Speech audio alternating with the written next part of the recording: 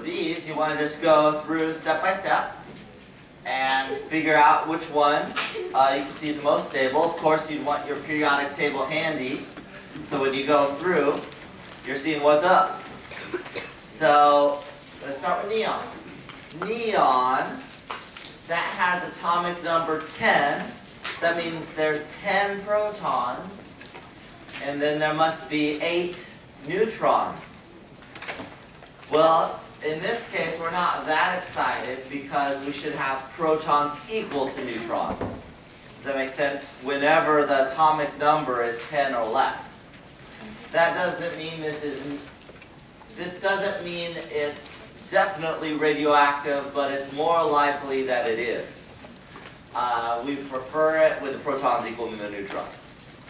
So, probably not A. We'll see if we can find a better one. Let's go on to sulfur. Sulfur has atomic number 16. So that means there's 16 protons, 16 neutrons. Whenever you're between 10 and 20 for the atomic numbers, you need both the protons and neutrons to be even and equal to ensure stability. So we really like B because protons and neutrons are equal. They're even numbers, which fits for between the 10 and 20 range of Z, the atomic number, so we're really liking B. Let's go on to C and just double check everything. C is thorium.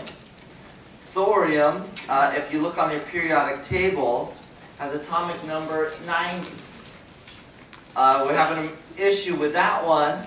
Right, it's too high. It's above 83.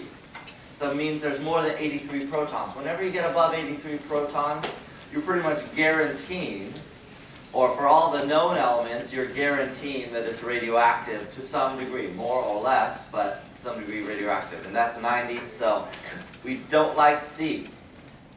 D, barium. Barium has 56 as its atomic number, 56 protons.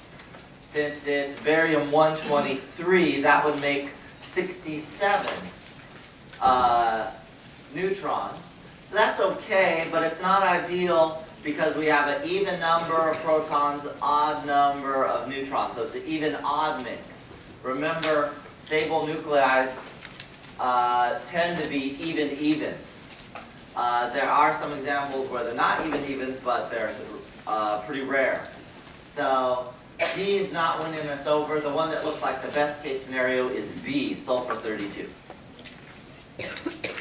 Any questions on these? So you want to use those general rules and go through them, remembering the magic numbers and all those things that can help you find the one that is the most likely candidate.